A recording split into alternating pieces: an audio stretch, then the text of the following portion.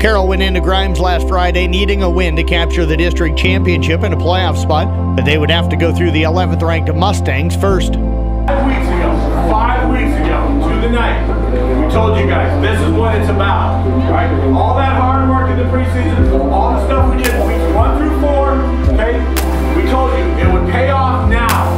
Now's the time when big things happen, all right? Everything we've asked you to do to this point, you've taken care of business for 5 weeks, all right? Everything tonight is about this.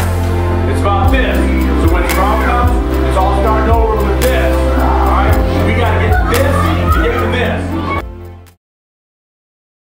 Keep watching as we take this time to thank our sponsors, Roselle Mutual Insurance, McFarland Clinic, and Mackey Motors. The Tigers' opening play showed promise as Colby Vincent connected with Luke Woosley for a big gain. Pass play. Deep pass, near sideline, caught across midfield by Woosley into opponent territory right off the bat. 31 yards for the Tigers. Yeah. The offense would find trouble finishing drives, but the Tigers' defense was up to the task all night long.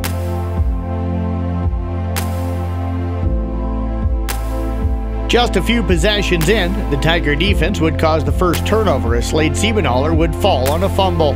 For the shotgun snap, there it is, and they give it to Brand again, and Brand is chased down from behind, and ball comes out, ball's loose. I think the Tigers have it. Slade Siebenaller jumps on it.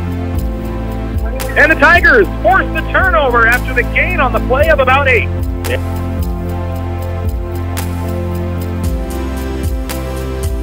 The ball didn't bounce the Tigers' way all night, especially on this DCG punt, which would barely touch a Tiger gunner, giving the Mustangs great field position late in the first half.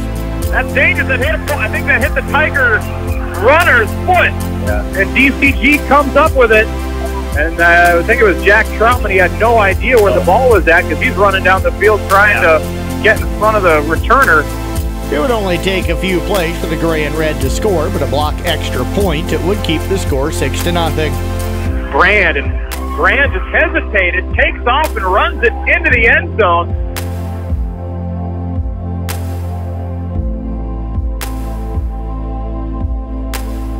The Tigers got a quick turnover to start the second half thanks to an interception by Torrey Feldman. Feldman looks for it. He's got it picked off. He eyed it the whole way, and he takes it at his own 28-yard line. Yeah. The good fortune didn't last long, and on the ensuing drive, the Mustangs would force a turnover of their own, intercepting the Tigers and returning it deep into Carroll territory. It's blocked. Vincent deep throw, far sideline. It was overthrown and picked off. Heading back the other way, Gabe Jorgensen, his 4th pick of the season. He's got a chance to take it all the way. One man to beat. Johnston brings him down inside the 10. The only 2 scores on the night for Mustangs were off Tiger turnovers, and that was time for Carroll to mount a comeback. The offense would still struggle to put points on the board, but Ty Nissen, Jack Troutman, and Chase Gladden were leading the Tiger D all night, keeping the Mustangs at just 14. Turn around and hand it off to Brandon. He is immediately hit. Ty Nissen comes in and brings him down a loss of 4. Midway through the 4th, Carroll's offense finally found a spark as Vincent connected with Woosley again for a big gain. Down in 10, pump fake from Vincent. He'll throw over the middle. He's got Woosley open with a stiff arm across the 30, still on his feet, dragging a defender to the 25. Best play of the night. Comes at a big time for the Tigers. And Johnston, he's out running left side. He's got the first down and more to the 15. Tackle down at the 14. Tigers would be faced with a 4th and goal later in the drive, and Carroll High's season was on the line. It's a give up the middle, and he walks into the end zone. Ryan Johnston puts the Tigers on the scoreboard. Touchdown, Tigers. 4:14 to play in the ballgame.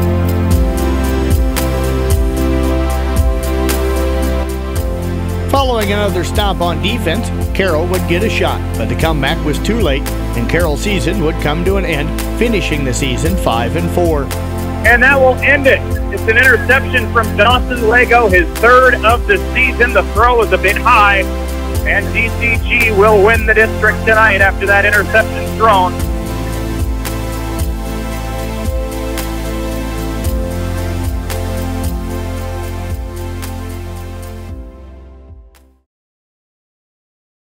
Stay tuned following these ads to find out where we will be for Week 1 of the high school football playoffs.